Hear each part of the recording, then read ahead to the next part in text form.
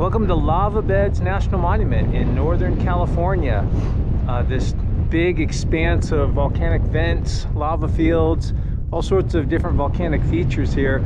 Off in the distance we have the Medicine Lake volcano, which is a much bigger, broader volcano, kind of a complicated volcano because it sits partially associated with the Cascade volcanoes and then partly associated with these closer volcanoes, which are part of the Basin and Range province. Looking here to the south, we can see some of these big cinder cone volcanoes, these symmetrical cone-shaped volcanoes with the craters in the summit, and these were the vents for many of the lava flows we see here in the foreground. One more big cinder cone off here to the northwest, but not to be missed among all these bigger volcanoes is this volcano I'm standing on here, and this is called Black Crater. Welcome to Black Crater. I'm Shawn Willsey, geology professor. I thought we'd look around this volcano a little bit and contrast it a bit with these cinder cones that we see here. So cinder cones are dominantly made out of small particles of vesicular basalt. Basically, there's enough gas in the magma that when it erupts, it throws up, you know, fist-sized to marble-sized pieces of basalt with lots of little bubbles in them, and those accumulate around the vent to form these volcanoes, these nice symmetrical cones there. When we look at Black Crater here, we see a few things different. One is that it is much smaller. It's not nearly as tall as some of those cinder cones off in the distance, which can reach up to 1,000 feet, 300 meters or so in terms of height. We also see that the material that makes up this volcano, which is a spatter cone, is really different. Instead of lots of small pieces of cinders, loose cinders piled up around the vent, instead what we have here is material that's glued together. It looks a lot more like lava, and that's in fact what it is. But instead of the lava just pouring out of the ground passively, there was just enough gas in the magma and enough pressure that it threw out these clots of lava. So these clots of lava just came out as blobs, if you will, right around the vent. And as they piled up around the vent to form the spatter cone, they welded together. Their heat actually welded them together. We can see in here some of the color differences between the black basalt and then the outer edge here, which is a little more oxidized in red. It's probably where it was a little bit more heated up by the pieces around it, and so they're glued together. So this material has a fun name. In the world of geology, we've got to have cool names for all these things. So we call it spatter. Well, that's not very exciting. But when it's all glued together like this, this is sometimes called agglutinate. So we could call this spatter agglutinate. Basically, the spatter was the product that came out of the volcano, but as it all clumped together and stuck together to form this aggregated rock unit here, becomes a rock type called agglutinate.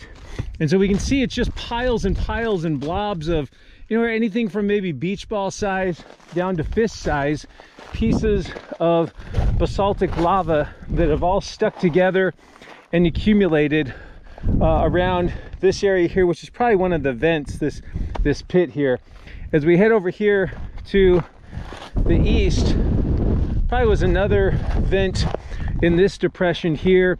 Then you can see these walls here that have kind of stuck together. These volcanoes are really similar to some of the recent eruptions we've had in Iceland.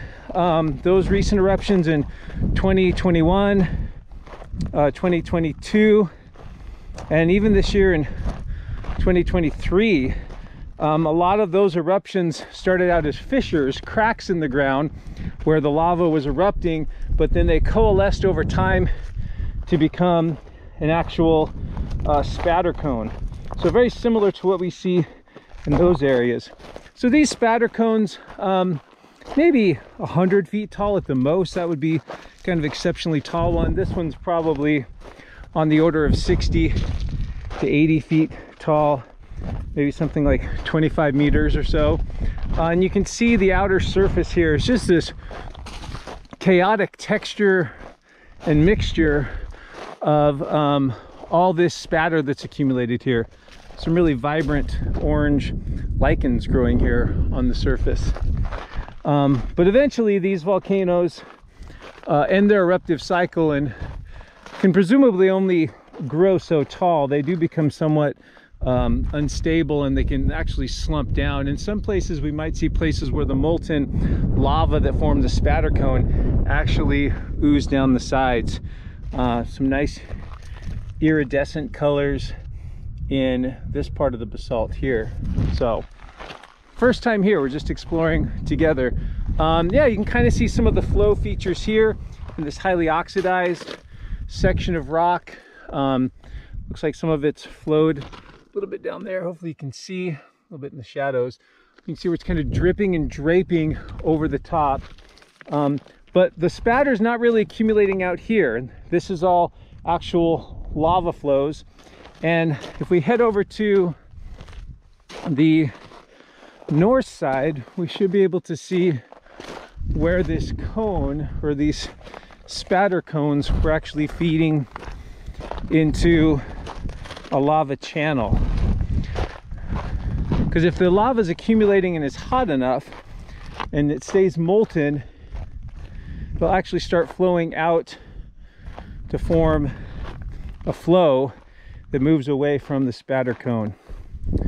Might get cliffed out here. We can see some of the lava there dripping and draping over that little outcrop there.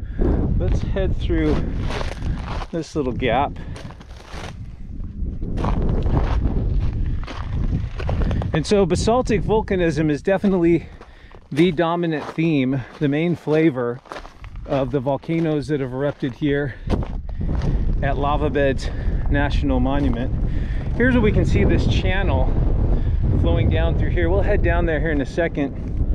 But this is where some of the spatter had accumulated to form these cones, but the lava looks like it breached this vent here and started flowing out and down into this channel.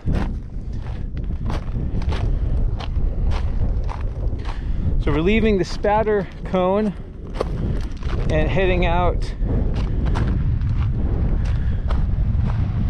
looking down towards the actual channel down here. And this eruption was about 3,100 years ago, so fairly recent, world of geology. And you can see it's pretty fresh on the landscape, not a lot of vegetation that's overgrown it.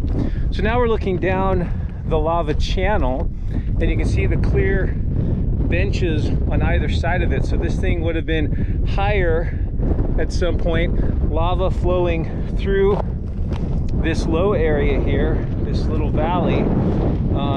Possibly some of the heat from that lava thermally eroding it deeper and deeper. And then at other times where the lava was higher, maybe a stronger lava output may have been overflowing these levees on either side and then draping out across the landscape here.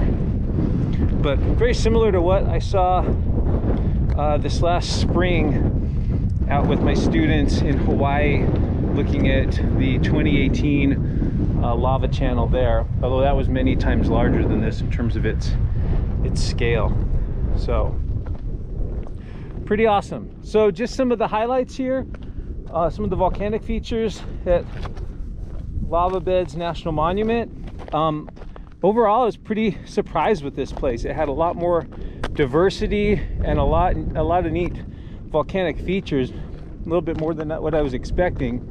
So if you're looking for a fun volcanic destination, this might be a good one to put on your bucket list. So I'll go ahead and head back to the car and on to the next stop. But thanks for joining me again. Geology Professor Shawn Willsey out here at Lava Beds National Monument in Northern California.